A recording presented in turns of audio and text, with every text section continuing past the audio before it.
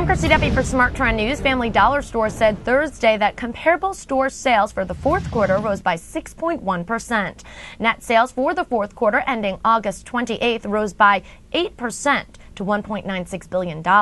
Smart Trend is bullish on shares of Family Dollar stores, and our subscribers were alerted to buy on July 28th when the stock was at a price of $41.51. The stock has risen by 4.33% since that alert was issued.